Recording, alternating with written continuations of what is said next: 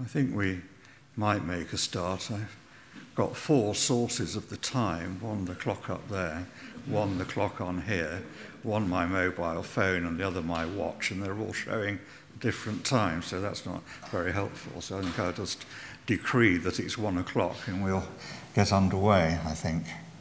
I should say, just by way of introduction, that there will be a handout at the end of this, but it's not directly the lecture. I don't get on very well myself sort of reading a lecture out. What I like to do here is to leave something that I've published which is relevant to the topic, but won't be exactly the same as the lecture, although the lecture, in this case 2 lectures because they're sort of intertwined, will be reflected in the reading matter that, if you care to, you can pick up at the end. What I want to do in these 2 lectures is to sort of focus primarily on the idea of rights and what religious social thought can make of the idea of rights, and how theological ideas relate to ideas of rights. And this is all part of the whole sort of trajectory of what I've been trying to do over the 2.5 years that I've been giving these lectures. That is, what sort of understanding of the role of religion in public affairs, what sort of role can be found for religion in those circumstances in a liberal democratic society, which also possesses now a kind of basic framework of rights through the Human Rights Act, which incorporates the European Convention on Human Rights, which was actually written by British civil servants in the post-war period, and the common law tradition. How far do these ideas of rights relate both to documents like the Human Rights Act, also the common law tradition, and then more recently the Equalities Act, which criminalises discrimination against people whose position is protected under what in the Act is called protected characteristics. So it's illegal to discriminate against people in terms of these protected characteristics, which include things like age, gender, sexual orientation, religious belief, and so forth. So we do have a set of rules and rights through these various documents, the tradition of the common law, the European Convention and the Human Rights Act and the Equality Act, which defines the set of rights which, of course, as citizens, religious people also possess, but they also have an extra kind of protection, because religion is one of those things that is a protected characteristic, along with things like gender and so forth. So given that we've got this framework of rights, what are religious people to make about this and to make of this? And I have to say that the religion that I know, that I'm a member of, is Christianity, so I'll quite often refer more specifically to Christianity, but I think the issues that I want to raise will impact on all of the religious beliefs that are held commonly in Western European societies, and most particularly Britain. So that's by way of preamble. What kind of accommodation can be made between religious belief and a set of basic rights? That's the issue I want to try to explore. And today I want to do it by looking at some of the, if you like, philosophical and moral issues. And then the next time, which I think is the 25th, I'll look at how some of these things play out in actual moral dilemmas of things like euthanasia, which of course is going, the assisted dying bill is going through the House of Lords at the moment, and how issues of rights relate to things of that sort. And I think you'll find that a lot of the, if you like, philosophical questions are also mirrored in these practical ethical disputes. Now, one quite useful place to start this sort of inquiry is to just unpack a little bit the idea of human rights. And after all, the Act of Parliament in Britain is the Human Rights Act. And so what do we mean by human rights? And how do we understand how these human rights are somehow grounded? What's the foundation of human rights? Well, I mean, one of the obvious things, one of the obvious constraints on an answer to the question, what are human rights and what is it that provides them with a justification, is to say, well, because these rights are the rights that people should have in virtue not of being a British citizen or an Irish citizen or a Bangladeshi citizen, but in virtue of their humanity. That we have, if there's a justification for human rights, it can't be a justification drawn from some very specific moral point of view embedded in a particular society. Human rights are held in virtue of our humanity, which in turn differs from the view of what it is to be a person held in different political and social systems and nation states and so forth. That it's not the rights that you have as a citizen, but rather the rights that you have as a citizen should reflect basic universal human rights. So if we think that there are human rights of that sort, which are not just the rights of an English person or a Scottish person or a Bangladeshi, as I said, or anybody else, but rights that people have in virtue of their humanity, what sense can we make of what is it that underpins this idea of human rights? Well, one way of approaching this has been to say, well, look, human dignity resides in human beings being different from the order of nature, if you like, that what gives human beings their dignity and worth is some kind of characteristic, some kind of capacity, some kind of element of their nature which is distinctive to them and can be a basis for rights. Now, of course, if that's the line you're taking, that human rights reflect human dignity, which in turn reflects something specific and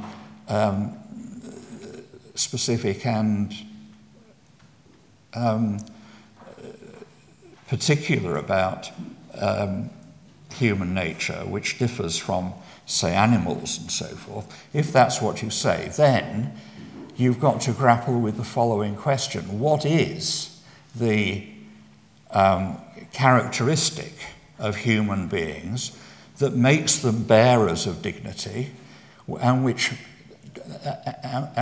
dignity is to be protected by a claim to rights? So what we've got to do on this view is to identify that feature of human life which all human beings have in common, because it's a universal right. And what might it be? What sort of notion of dignity could be held on a universal basis? Why is it that human beings have this dignity, and on the basis of what is it ascribed? And broadly speaking, and this is very broad, there are two answers to this question.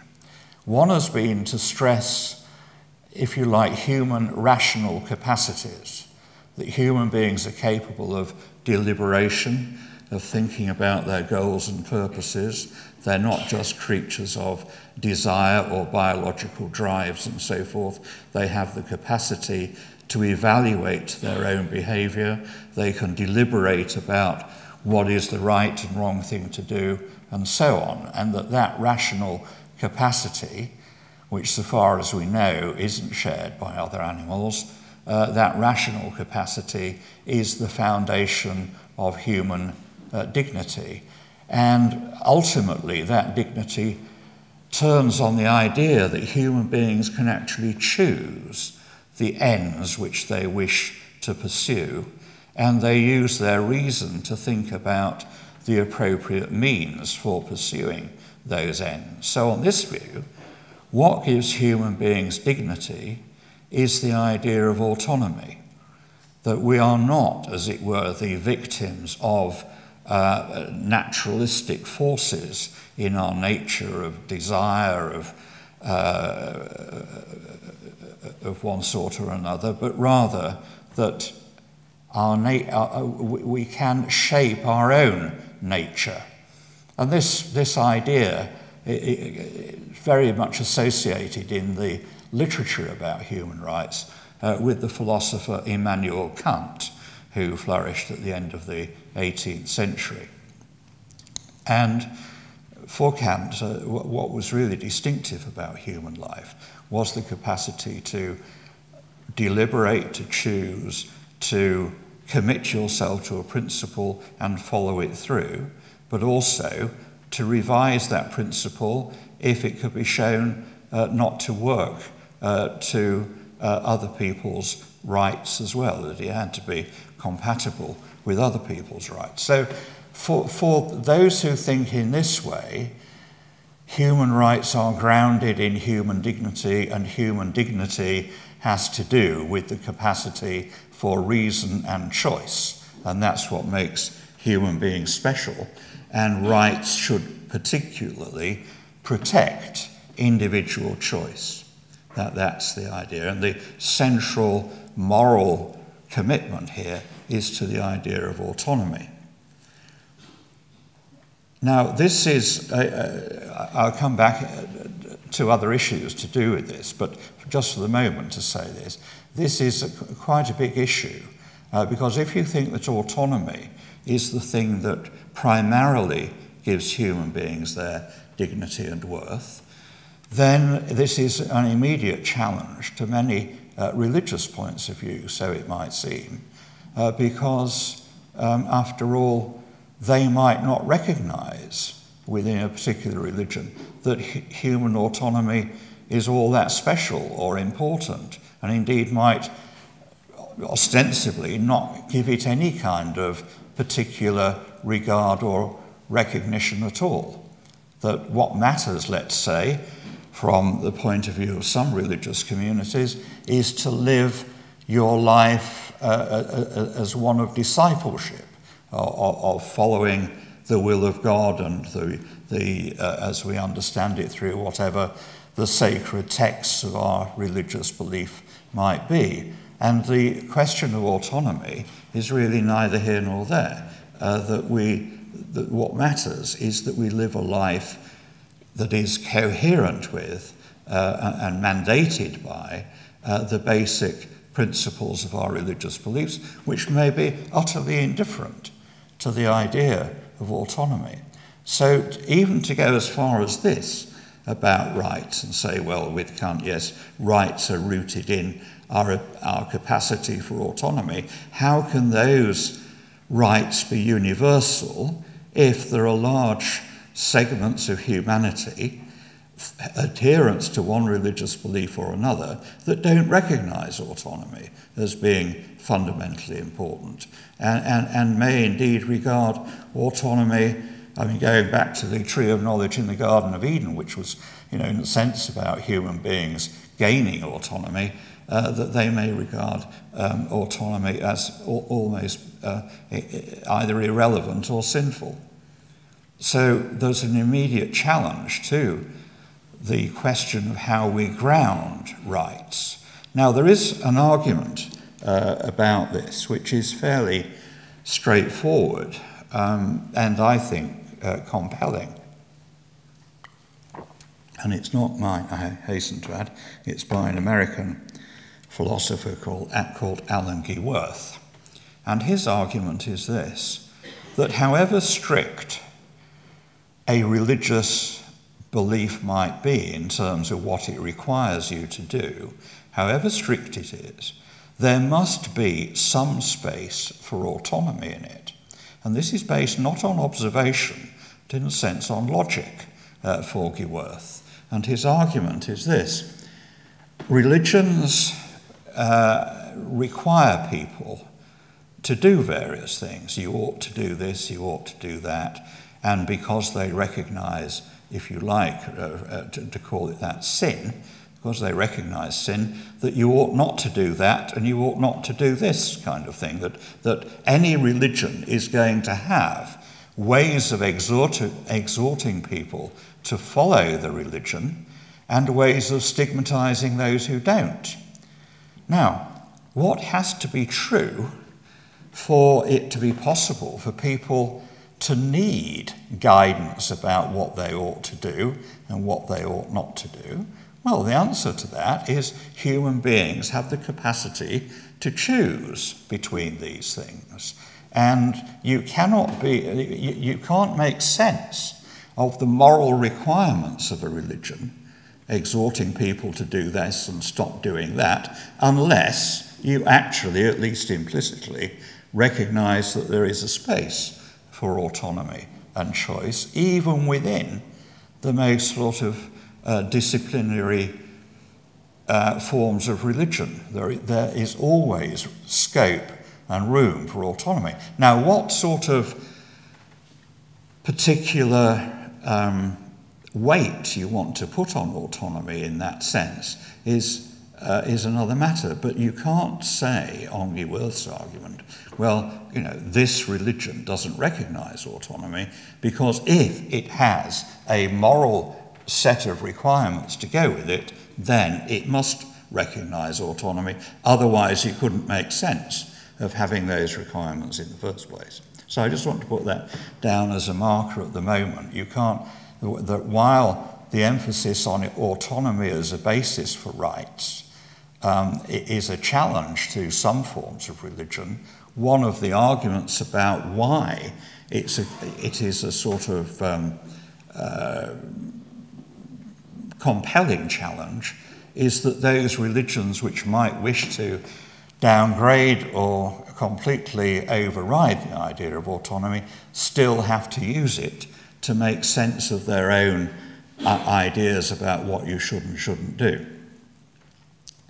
But there is a completely different argument about the basis of rights, and it's this, that rights are not really to do with choice, not really to do with deliberation and the exercise of reason. And the reason for that, in the view of the critics I'm about to embark on, is this, that if you say that rights are rooted in or founded upon the capacity for autonomy, then what do you say about those who have never had the capacity for autonomy, say that those who are born with very severe mental disorders or brain disabilities and so forth? What do you say about people who have had a severe stroke and are now in a persistent vegetative state, and those who have basically been in a vegetative state for all or most of their lives? Because if you say you only have rights as an autonomous being, then does that mean that these people have no rights? They don't have rights because they don't have the appropriate capacity, namely autonomy, that grounds rights. And many people have argued, well, that is just too high a threshold for rights, because we wouldn't want to say, would we, that because people have got severe cerebral palsy or they've got they've had a stroke or whatever, that they've somehow lost their rights. I mean, what's certain is that they either have never had or have lost their capacity for autonomy. But does that really mean that then they've lost the protection that rights affords? Well, yes, on a strict interpretation of this, because they no longer have the capacity that rights are there to protect. So there's that kind of problem. And also, as critics of a choice theory of rights also argue, is that it doesn't make sense of the rights of children. Children don't possess, I mean, they come to possess it if things go well, but they don't possess the capacity for autonomy in the appropriately understood way at the beginning of their lives. And again, does that mean that children do not come to have rights until they learn how to exercise the capacity for autonomy? So there are these problems about rooting rights in choice, but it has to be said, it's the most popular view about rights. You know, I defend my rights. Why? Well, because it protects my sphere of free choice, and you should not interfere with my rights, because doing that is to interfere with my freedom to choose. Now, if you are convinced by the idea that autonomy is the ground of rights, then this seems to follow. But there is a different kind of line to take here, which is that because of these difficulties with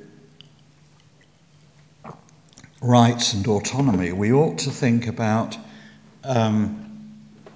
rights being rooted in something rather different, namely something like our basic needs or our basic interests as human beings. And if you think about rights in that sense, that rights are there to protect your basic interests, many of which might be best formulated as basic needs, if you say that, then it can accommodate the idea that one of your interests or one of your needs is the capacity for rational behaviour and rational deliberation and so on. But it goes far beyond that because we can recognise, for example, in the case of children, that if it's interests that ground rights, then children should have these rights, which are denied under the choice theory, so the critic will say. Children can have these rights because they have interests, even though they don't recognise those interests. And this isn't some kind of obscure thought. I mean, it's perfectly feasible to think that even grown-ups have interests that they don't recognise. And, I mean, for example, I might have been to the chemist on the way here and bought some kind of tablets, and then, the pharmacist realises that he's given me the wrong thing and gets one of his staff to trail me down the road because it's not in my interest to consume that tablet, even though I'm completely unaware of the fact that it's not in my interest. There's a difference between having an interest and being interested in something. To be interested in something, you've got to be conscious, you've got to have thought about it, and you've got to have weighed one thing against another and so forth, to be interested in something. That's not what we're talking about here. We're talking about a set of interests which it is perfectly feasible to think that you don't recognise. So we can say that children have a right to education because it's one of their basic interests, even though they may not be remotely interested in education. But we can say they have a right to it because it's essential to their interests, which other people know better than they do. Now, of course, this is a very big shift from the choice theory of rights, because after all, the choice theory is anti-paternalistic, if you like. Nobody should interfere with my rights which express my choices, because that's incompatible with the idea of choice-based rights. Whereas on the interest theory of rights, you have a right because what is at stake is one of your basic interests, whether you know it or not. And the argument then is that if you go back to the criticism of the choice theory in terms of things like persistent vegetative state or a child not arriving at the development of the capacity for autonomy, if you go back to those, you can solve all those problems by invoking the idea of interests, that it's still in the interests of the child to be educated, it's still in the interest of the person in a vegetative state to be fed and watered and so forth, and that what we need is some account of what our basic interests are, because an interest is what actually provides a basis for rights. And it has, in some people's view, an advantage, and equally in other people's view, a major disadvantage, in that you could, using an interest theory of rights, argue that animals have rights, because animals might be thought to have interests. They have an interest in not being brought, not being tended and dealt with in a. They have an interest in not suffering cruelty through the way they are managed and so forth. Whereas on the choice theory of rights, because animals can't choose, they don't have rights. I mean, that isn't a reason for treating them badly, but it just doesn't make sense to say that they have rights because they don't possess the capacity for choice. Whereas if you take the interest-based view of rights, then it's perfectly feasible to think that animals have rights because they have interests in not being dealt with in a cruel or exploitative way or something like that. Now, in the view of some people, that's a great advantage of the interest theory of rights. In the view of other people, it shows why the interest theory of rights is wrong if it allows for rights to animals. Now, in Western sort of social and political thought, these are the two dominant approaches to ideas about rights: the choice theory and interest theory of rights. So how does all that fit in with a religious point of view? Sorry,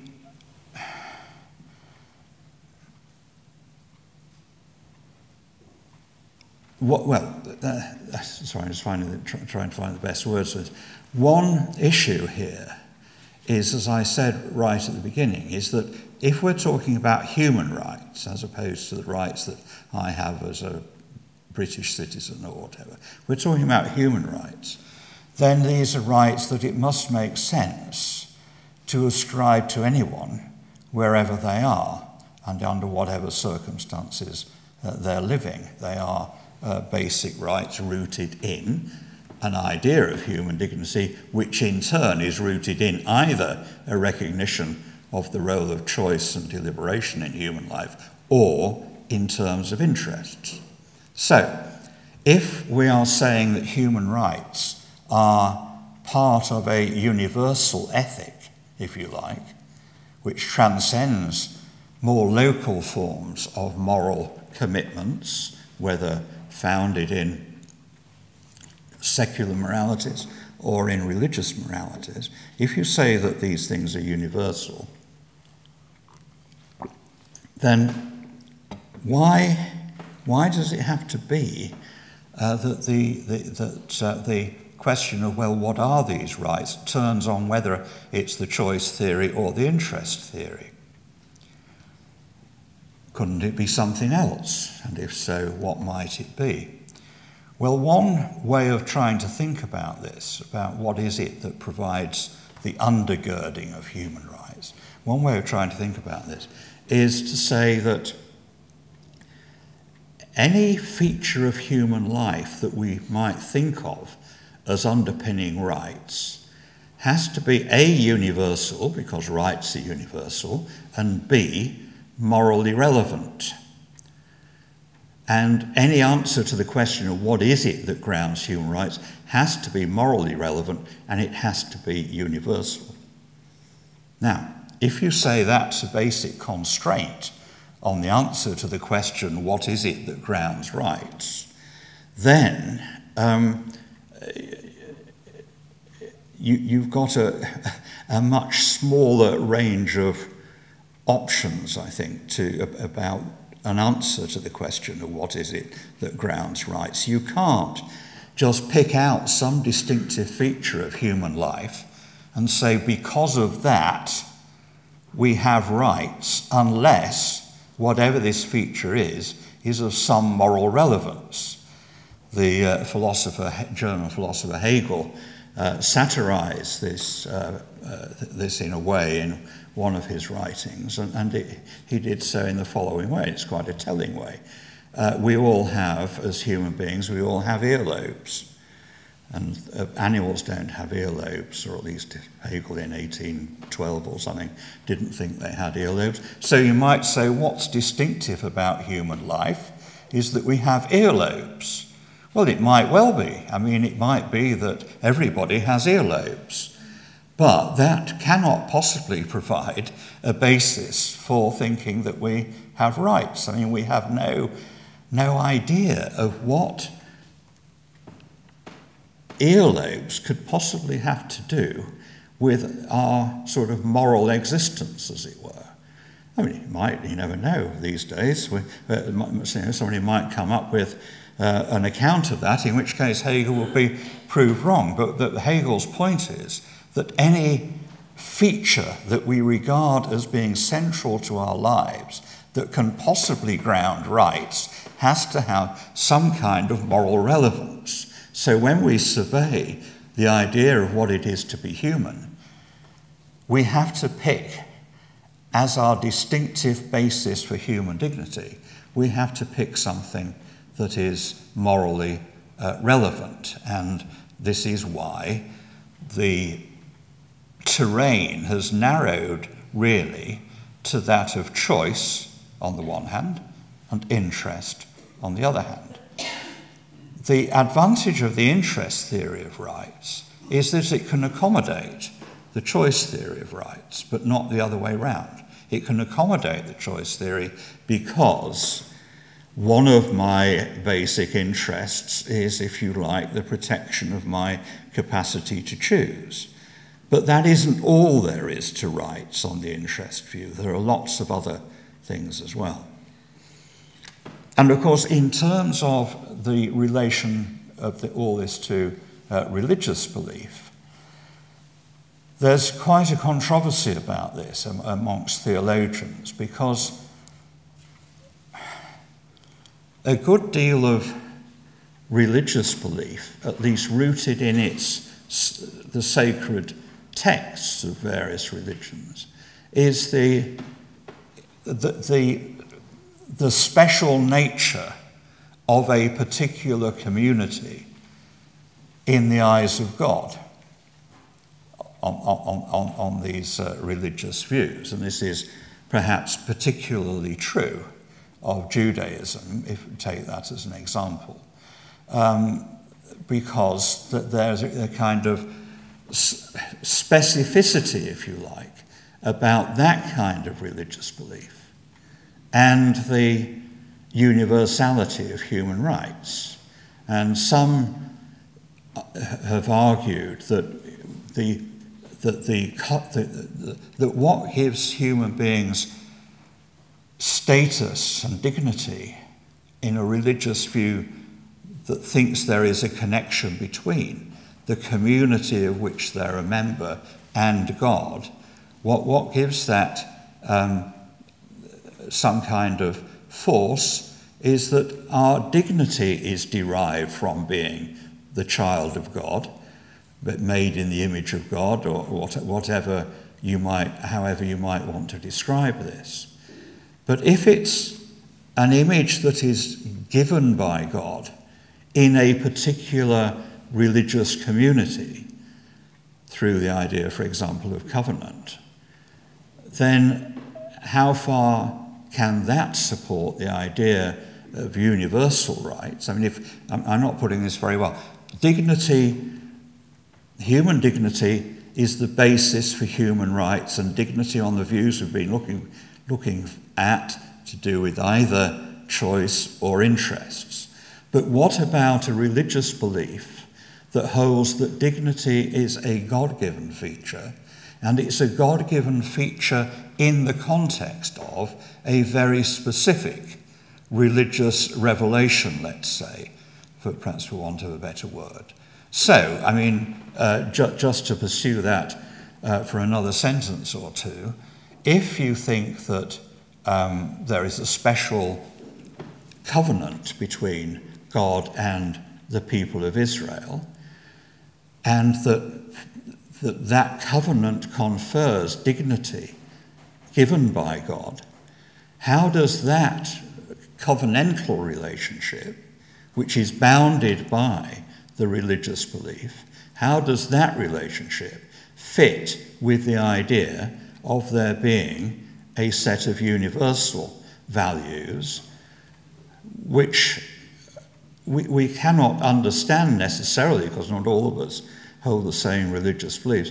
We can't necessarily understand those universal values as being sanctioned by or legitimized by a particular kind of religious belief. So the problem is the universality of human rights can run up against the specificity, if you like, of a religious community. And I use Judaism as an example, but it would apply to many, many different forms of Christian worship. It would also apply to Islam and the way in which the understanding of God is rooted in and indeed in conflict within the one religion. The different branches of Islam, Sunni, Shia, Salafic, and so forth. So there is an immediate problem with the idea of human rights, which seems to override or is difficult to reconcile to highly specific kinds of religious understanding of what human dignity consists in. That's one of the issues. The second issue, I think, that has to be sort of addressed really in this context is that excuse me a minute.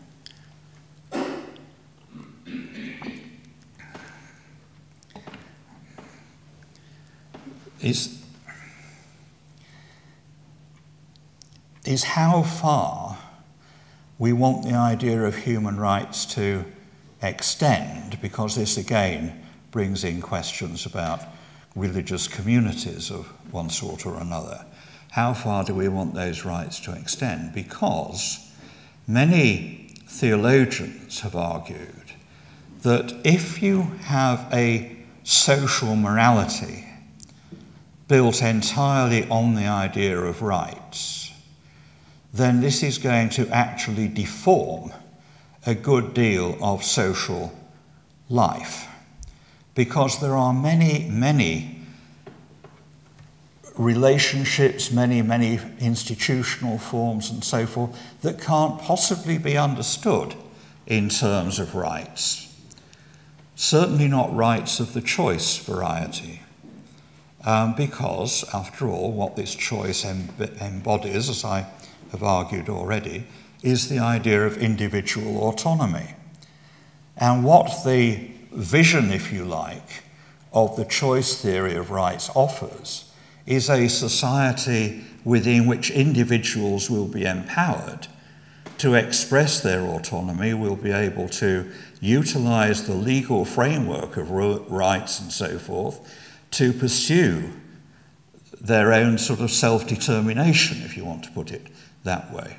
Now, if society is like that in terms of its basic social morality, how does that relate to what you're going to find in that society, obviously, namely a range of other views, and in particular religious views, which, as I've already said, may not be very hospitable to the idea of autonomy and self-determination, preferring something like a life of religious discipleship to one of a kind of Nietzschean self-assertion. And there are many people who argue that an emphasis on rights will just fundamentally change all our social institutions and our understanding of human relationships. And we can think about many examples of this. I mean, I won't bore you by going through it all, because it's something that is easy enough to sort of just dwell on for yourself. But just to take one or two examples, how would you understand the idea of love from this point of view? Because love is something that you can't define in terms of an entitlement, which is what a right is. I can't have a right to be loved. I mean, who is going to have the obligation to love me? And if somebody is under an obligation to love me, then they're not loving me at all, because love isn't the kind of thing that can be required by a legal obligation. And so if you think that all our social relationships must be understood in terms of rights, then the first cropper, if you like, will be love.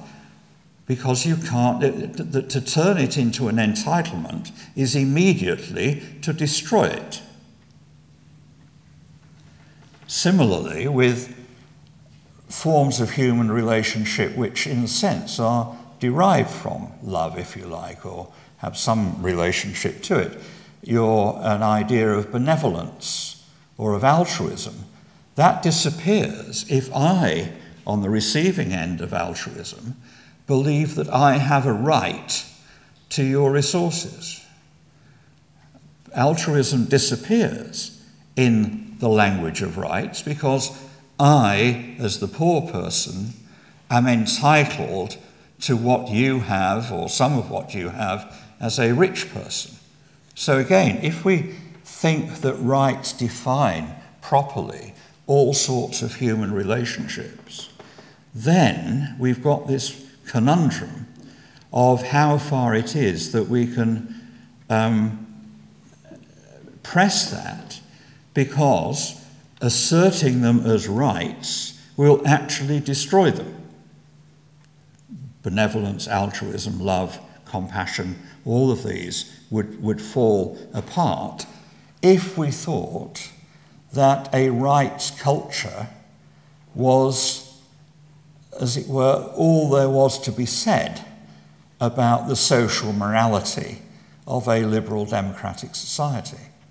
So on this view, even if we think that the choice theory or the interest theory of rights is the most powerful and important one, it can still follow from that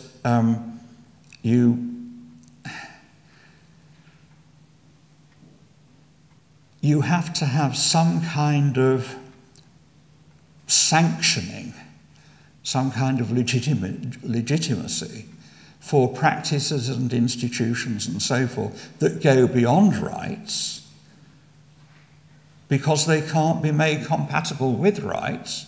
But we don't say, well, these things are made incompatible with rights, so we've got to get rid of them, love and all the rest of it, but rather we've got to preserve some kind of space for these important human attributes that you can't possibly reduce to ideas of rights and entitlement.